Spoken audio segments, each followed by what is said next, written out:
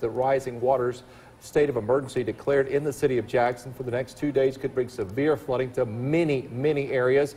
12 News' Linnea Lewis live in Jackson with the very latest. Good morning, Linnea.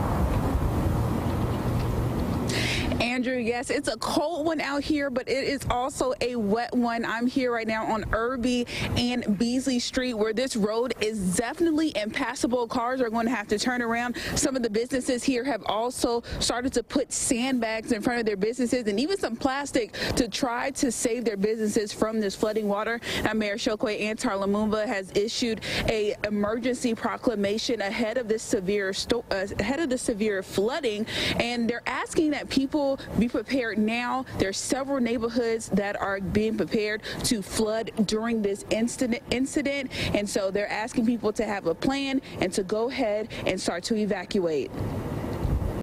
If you live in upper northeast Jackson towards the river, you need to consider evacuating by Saturday and make plans to be away from your home for potentially 3 to 4 days.